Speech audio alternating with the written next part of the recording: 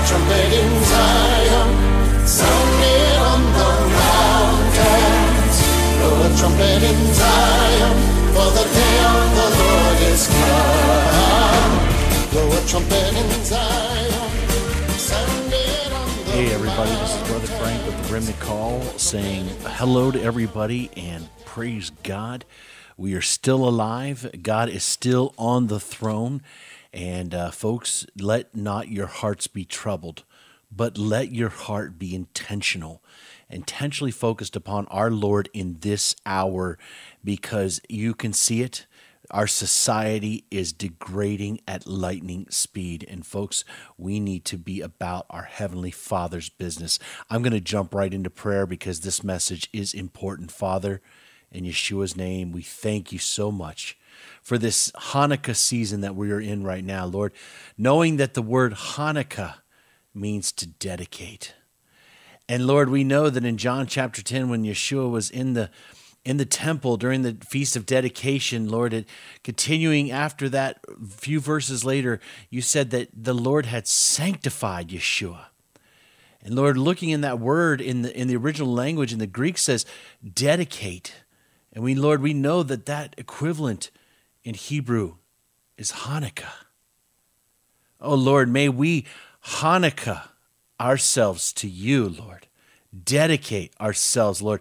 Just like back in the Maccabean revolt, Lord, when they took back and they rededicated that temple, Lord, that had been desecrated with pig's blood on the altar and the wickedness from Antiochus Epiphanes, Lord, when they rededicated it, Lord, also we have defiled our hearts so often, Lord, in our temples, which, Lord, our bodies are a temple unto the Holy Ghost, Lord, as the Word of God says.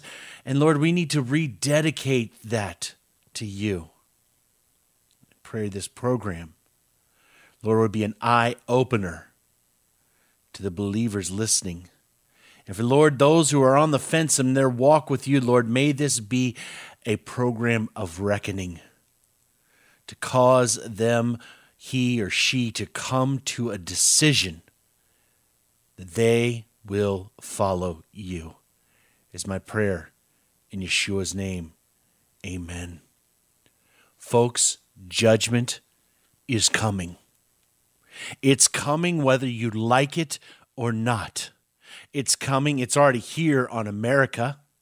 You can see the degradation of our society, the filth, the disgustingness that's going on, the absolute corruption, the things that are going on that were once we were held up as a nation with integrity. And now you can see that our integrity is lost because we no longer follow the rule of law. And folks, let me tell you what, we are saved by faith, but God's law, his commandments are a blessing and keep the world safe. They keep our neighbors safe. When you don't steal and you don't covet, they are a blessing to others. And when society goes lawless, that is the spirit of Antichrist. And the spirit of Antichrist is here. And the reason it is here and alive and so prevalent at this moment is because judgment is coming. Not only on the United States, but it's coming on the whole world. And there will come a day of reckoning. And if you haven't made your decision, folks, let me just remind you, there will come a day when every knee shall bow and every tongue will confess that Jesus is Lord. And that judgment day that is coming, the great white throne judgment, I'm telling you, you want to make sure that you are hidden and clothed in Yeshua's robe of righteousness. Because if you think that you can get in your own robe, if you think you can get in your own clothing, well, you got another thing coming. Because you can't earn it. But don't ever be deceived in thinking just because you can't earn it that God doesn't expect us to live in his ways and follow his guidance. This is an hour when you need to make a decision because judgment is coming. Some years ago, I think it was back in 2017, I shared possibly one of the most powerful speeches ever delivered in the U.S. history. Just a couple little tiny paragraphs here. and I was looking at it again, and I wanted to share it with you tonight because I think it is a reminder of the very hour that we are in right now. And it was held in the St. John's Church in Richmond, Virginia, on March 20th, 1775. As the Revolutionary War was beginning, Delegate Henry stood before the Second Virginia Convention and spoke. And I'll tell you, folks, I live in Virginia. I wish we were the old Virginia, because this new Virginia I'm ashamed of and embarrassed because of the fall that the leaders of this state have taken in their false gospel and their false, the governor of this state, who is a lover of abortion and death even after the birth of the baby. It's disgusting. But back in 1775, Delegate Henry stood up, and this is what he had to say in front of the Virginia Convention. "They tell us, sir, that we are weak, unable to cope with so formidable an adversary. But when shall we be stronger? Will it be next week or next year? Will it be when we are totally disarmed and when a British guard shall be stationed in every house? Shall we gather strength by irresolution and inaction? Shall we acquire the means of effectual resistance by lying supinely on our backs and hugging the delusive phantom of hope until our enemies shall have bound us hand and foot? It is in vain, sir, to extenuate the matter. Gentlemen may cry, peace, peace, but there is no peace. The war is actually begun. The next gale that sweeps from the north will bring to our ears the clash of resounding arms. Our brethren are already in the field. Why stand we here idle? This is that gentleman's wish. What would they have? Is life so dear or peace so sweet as to be purchased at the price of chains and slavery? Forbid it, Almighty God. I know not what course others may take, but as for me, give me liberty or give me death." Powerful, powerful words spoken by Patrick Henry. Today, right now, just as in the days of Patrick Henry, perhaps even worse, I would say, we are faced with an attack from the enemy that has not only this world in absolute confusion and disarray, but the church of God to the outside world appears almost defeated to many as we fight and squabble and remain silent as absolute tragedies and rampant sin and abuse happens all around us. Today's battle is unlike anything we've ever seen. The attacks are coming from all directions. People who have been faithful for many years are suffering untold trials, sickness, cancer, COVID, pain, rifled bodies of so many ailments, all affecting even the believers of the Most High. Financial burdens, loss of loved ones, and brethren, and so many are sitting, even listening right now to this program, worried about some problem going on somewhere in their life that they can barely even worship God anymore. Children are in rebellion. Suicide rates are through the roof right now. Confusion runs rampant, not only in the world, but in the very children not knowing what gender they are in this hour. Schools and teachers have gotten lazy because their children are at home teaching such fables that the children came from monkeys and that they can be whatever gender they decide to be. It's your choice, and explore sexual exploits that are saved for marriage, even in 2nd and 3rd and 4th grade. We are living in such a time as moral depravity as at the all-time high, yet people are only concerned about our election. I'm telling you, the society has completely fallen in the United States of America. And just when it couldn't gotten any worse, the plethora of disorders from technology addiction, pornography, and social media addiction is killing the body of Jesus Christ in this hour. Some of you listening right now feel so beaten down, you have lost your fight, and you are almost ready to throw in the towel because Donald Trump may not win the election. Or because this plan and that plan has not going according to the way that you have been praying for. And so here we are in December of 2020. We have had everything thrown at us. The governor in Virginia is telling us that we have to wear masks inside of our home if we have a few people over. They are telling us how we can worship our God. They are telling us how we can meet and what we can do. They are trying to tell us and make us conform to their great society for their great coming reset, for their liberal agenda of a so-called utopia, which does not include Christians. This is the hour that we are living in. And instead of us standing up and being the body of believers that we are called to be, we are cowering in fear, and we are so afraid to do anything because we might offend somebody in this hour. And I am wondering where the church of Jesus Christ is at this moment. Because they are relatively silent, except for those who sit behind their keyboards on their computers, yet don't have the courage to share the gospel with somebody in their lives to bring them hope in Jesus Christ. If you think all you could do is just sit back and listen to programs and never share with anybody, I don't know what gospel you have ever been reading in the Bible. But the Lord has called us to a great commission. And so my question is, in this hour, judgment is coming, but the question is this: do you flee or do you fight? I'm telling you what, it's time to fight. Turn with me, if you have your Bibles, to 2 Kings chapter 18, and we're going to read a little bit of scripture tonight. I hope that's okay. We're going to explore some of the Word of God, because it's crazy how people are praying and asking God to speak, and how wanting God to show them something, and wanting God to give them some kind of revelation, yet not spending any time reading the Word of God. I don't understand it. It makes no sense. If you think you can get everything by just a word of knowledge without spending time in the Bible, you've lost your mind. Because God wants us to read His Word. 2 Kings chapter 18.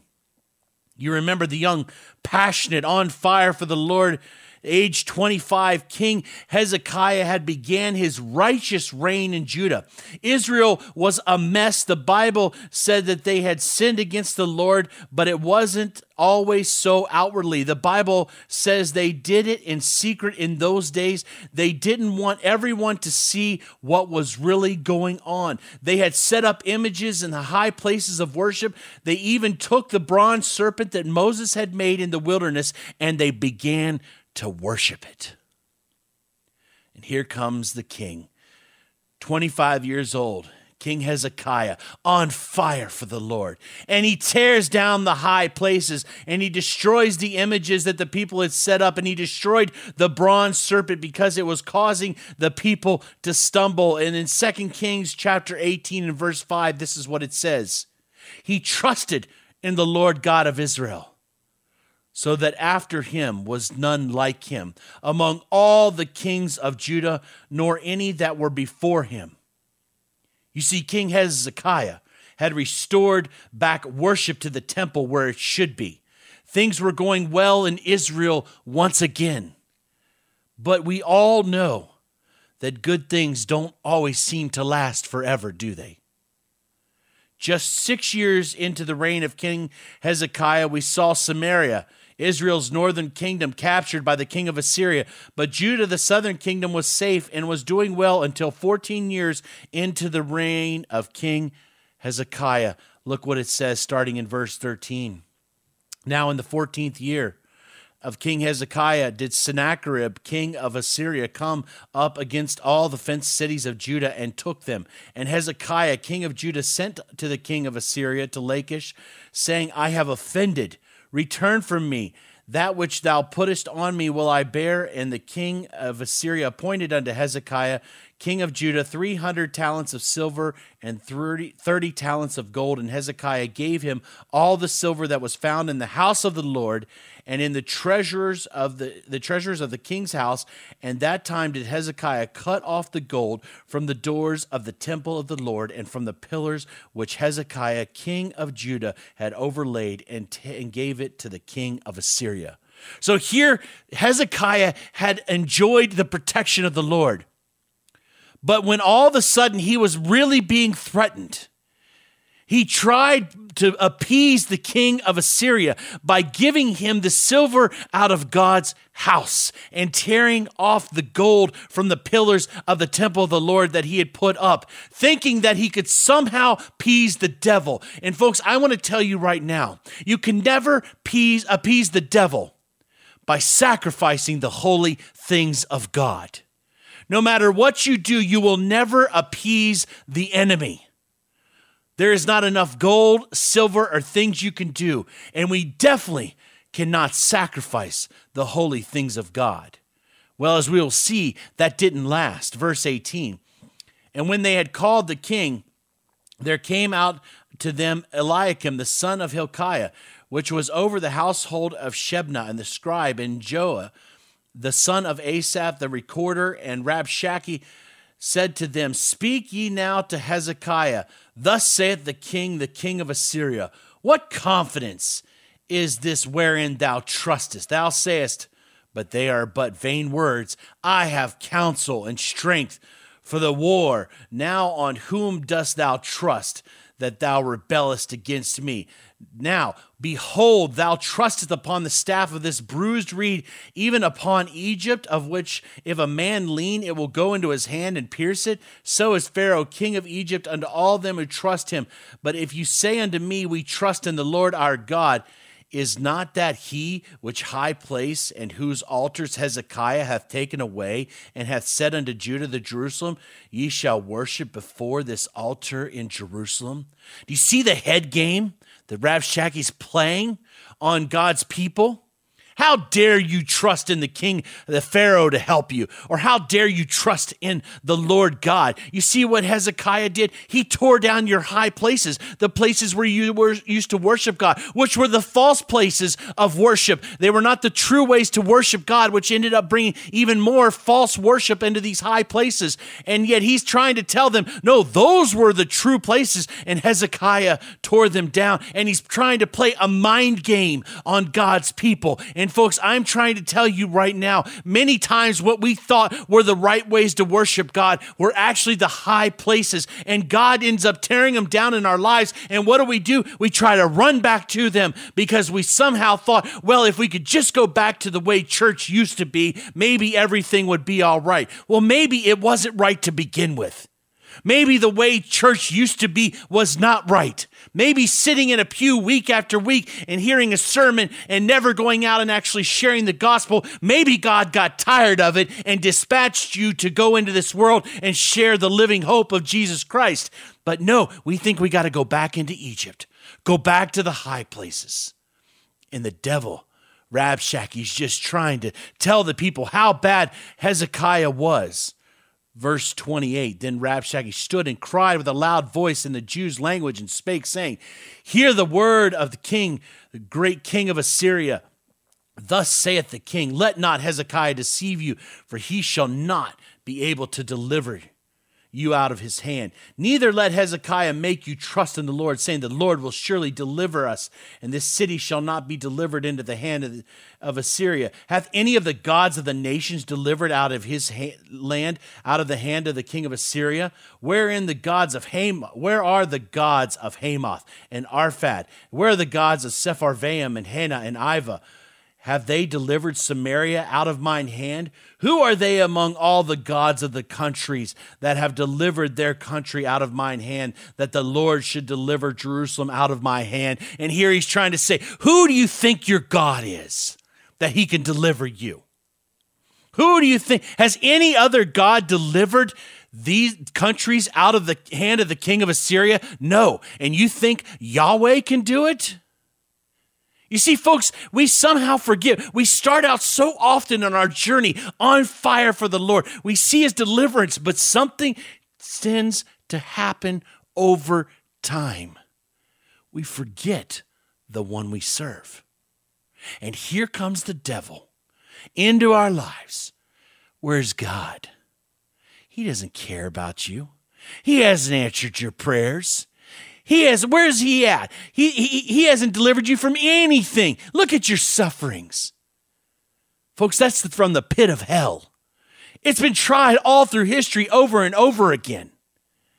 And it's being done to God's people right now. And that's what Rabshakeh was trying to do as he was speaking to him in their native tongue. Oh, yes, he will come to you. The devil likes to talk to you in the native language that you love to hear. The things that soothe your soul, that make you feel good and comfortable.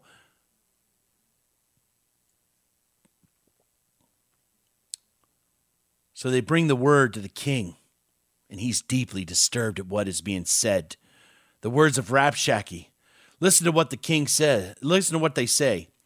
And they said unto him, Thus saith Hezekiah, This day is a day of trouble, and of rebuke, and of blasphemy.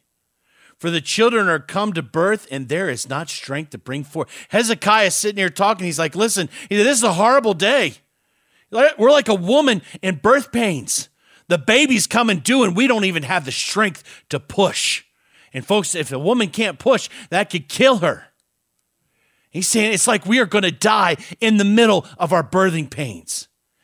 It may be the Lord thy God will hear all the words of Rabshakeh, whom the king of Assyria, his master, hath sent to reproach the living God, and will reprove the words which the Lord thy God hath heard. Wherefore lift up thy prayer for the remnant that are left.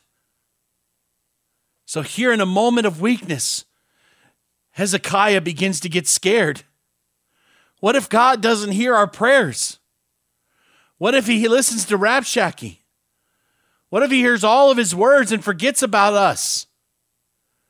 But praise God, word got to Isaiah the prophet of what was going on. And when Isaiah heard, he sends back a word to the king. This is to not be worried. Because God will cause the king of Assyria to hear a rumor and return unto his own land, and he will fall by the sword. There's nothing to worry about, Hezekiah. Right? I mean, wouldn't that be enough, Isaiah the prophet? There's nothing to worry about.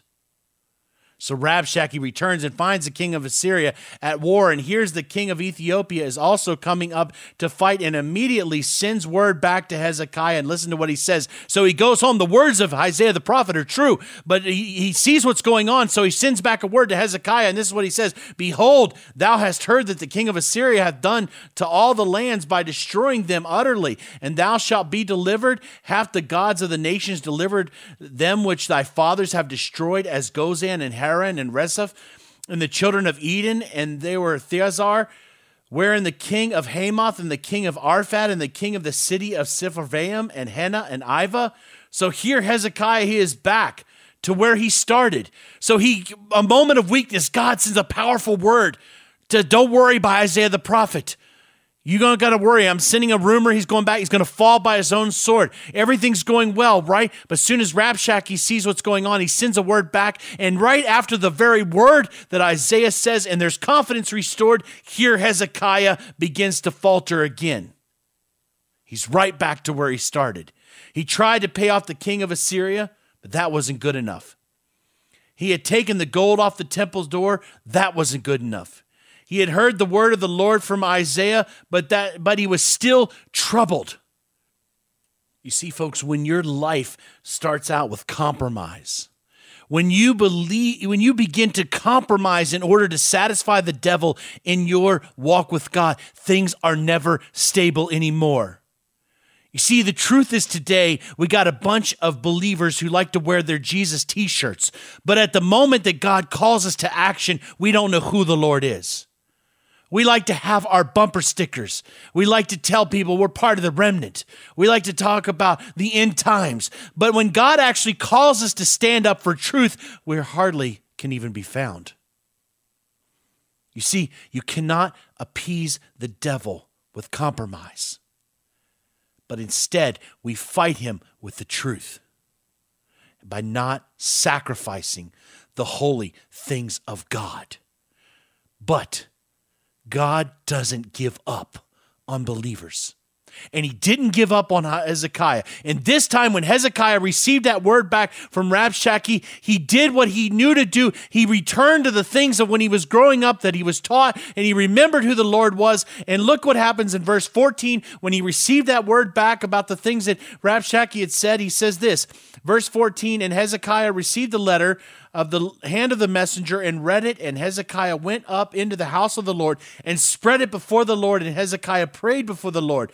And the Lord God of Israel, which dwellest between the cherubims, thou art God, even thou alone of all the kingdoms of the earth. Thou hast made heaven and earth. Sometimes, folks, when we turn back to God, the first thing we need to do is recognize his holiness of who he is, which Hezekiah is doing, the one who dwells above the cherubims. In verse 16, Lord, bow down thy ear and hear. Open, Lord, thine eye and see and hear the words of Sennacherib, which hath sent him to reproach the living God. Of a truth, Lord, the kings of Assyria have destroyed the nations and their lands, and have cast their gods into the fire, for they were no gods, but the work of men's hands, wood and stone. Therefore they have destroyed them. Now therefore, O Lord our God, I beseech thee, save thou us out of his hand, thou all the kingdoms of the earth may know that thou art the Lord God, even thou only. So Hezekiah, in the midst of his trouble, remembers that when it's down, when you forget, when you get off the path, you do what you knew to do. You come back to God. And folks, I don't care how far you've messed up, how much you've gotten backslidden, how many wrong turns you've taken. If you come back to the Lord right now, you will find him right where you left him. And when he does this, he brings it to him and he cries out and he pleads with the Lord and he lays his case out before God. God gets Isaiah the prophet up and he sums this up by sending another powerful word through Isaiah in 2 Kings chapter 19 and verse 32. This is what he says. Therefore, thus saith the Lord concerning the king of Assyria, he shall not come into this city, nor shoot an arrow there, nor come before it with shield, nor cast a bank against it. By the way that he came in, by the same shall he return, and shall not come into this city, saith the Lord. For I will defend this city to save it for mine own sake and for my servant David's sake.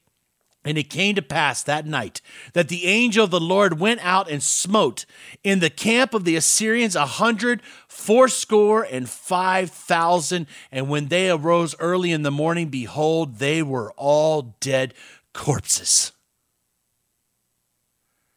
God was ready to fight at the moment Hezekiah cried out unto him. You see, folks, I know right now so many of you are wondering, where is God? I get the emails, your family sick, surgeries, all these kind of things going on, and you're beginning to question if your faith, because you maybe haven't seen the healings yet that you've been praying for, and you're wondering, where is God in this hour? You've been beaten down and you have known the truth in God's word, but for some reason, Rabshakeh and the king of Assyria have been telling you God can't deliver. You've tried to pray, but sometimes you feel an ounce of deliverance. It seems like the messenger of Satan comes right back and steals that little bit of deliverance away, and now you feel more violently attacked than before you even started to pray, to the point where you don't even want to pray for others because you're afraid you might be attacked even more. And if God really loves you, why haven't you had a victory yet? It's all lies from the devil.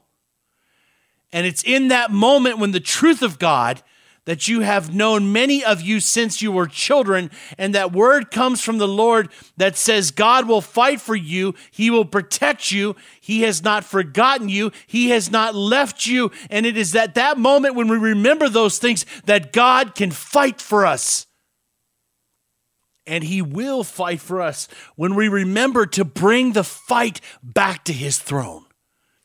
And that starts by getting back into our prayer closets. It's time for us to fight as believers. And when we fight, God fights. Because our fight is when we bring it before his throne. You see, folks, when we get back into the prayer closet, when we begin to turn the world down again, when we begin to seek God in earnest and continued prayer and studying his word, is when things will begin to change. Because honestly, if you're really struggling right now, and you will take an honest inventory on your life and look at your prayer life and look at your Bible study and look at what you're focused on, and can you honestly say to yourself that I'm reading God's word, I'm focusing upon him, I'm praying like I should, and everything is going wrong? I doubt it. Because when you are praying like you should, and we are seeking the Lord with all of our heart, and even when things are not going right, it's at those minutes we say, you know what, God, even though it's not going right, I love you and I trust you anyways. Because in this world, Lord, you never promised me a rose garden. You did promise to never leave me nor forsake me. And folks, it is in those times of seeking God that his peace will begin to flow back over us again, when we remember the powerful promises that he said in his word for those that are struggling.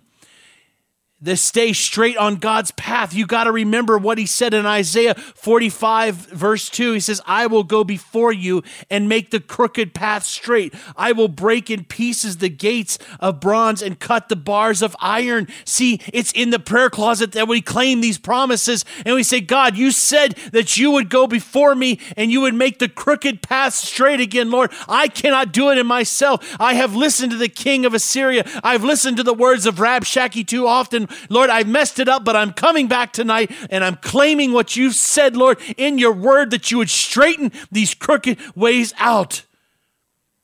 He says in Isaiah 52, verse 12, for you shall not go out with haste, nor go by flight, for the Lord will go before you, and God of Israel will be your rear guard. Lord, you promised in your word that you would not only be in front of me, but you would be behind me to protect me from the enemy. And we claim those promises, and we remember that it is God who started it, and it is he who will finish it. And it is in this hour that he's reminding us, just like when Hezekiah got off the path, it's time to come back to the Lord again. Therefore, understand today, the Lord your God is he who goes before you as a consuming fire. He will destroy them and bring them down before you. So you shall drive them out and destroy them quickly, as the Lord has said to you. Deuteronomy chapter 9 and verse 3. In Exodus 14:14, it says this, the Lord will fight for you, and you shall hold your peace. We talked about that last week. It's time to remember, folks, once again, that we need to hold our peace at times. Stop the complaining. Begin to pray and sit back and start seeing the salvation of your God come to pass. God says in Isaiah chapter 49 and verse 25, for I will contend with him who contends with you. God says, don't you worry about vengeance. Don't you worry about who's doing you wrong. I will take care of that person. You might not see it right now, believer. You might not see it in the next few minutes, but God will deal with them. He will deal with them because he is the one who will fight for you. Folks, judgment is coming. It is coming on America. It's coming on believers. It will all end here on this earth one day, coming very soon. But God is calling us in this hour to remember our mission, and that is to share the gospel with a dying world. Get up out of your seats, believers. Stop only listening to YouTube. Stop only listening to different programs, and actually get out and share the good news. Even though there's COVID out there, you can still pray, call somebody, send them a message, do something to share the good news that Jesus is coming again. If you can't get out of your house, you can still pray. You can still pray. Judgment is coming. Don't let your guard down now. It doesn't matter who wins the election anymore. It truly doesn't. Because this country is morally bankrupt. Because the false pillow prophets of this age promised everybody a false bill of goods, that their best life was now, and that was a lie from the pit of hell. Your best life, it's coming in the future, in the kingdom of the Almighty. That will be your best life. But here on this earth, your mission is this and this alone, to go out and to share the good news with every living creature that Jesus is coming again. This is Brother Frank on the Remnant Call, reminding us to fight on our knees in our prayer closets. Not tomorrow, now. Good night and shalom. Oh, Israel, rejoice. Oh, Zion, rejoice. For the Lord your God has made you his delight. Has made you his delight. Blow a trumpet in Zion. Sound it on the mountains. Blow a trumpet in Zion. For the day of the Lord is come. Blow a trumpet in Zion, sound it on the mountain. Blow a trumpet in Zion.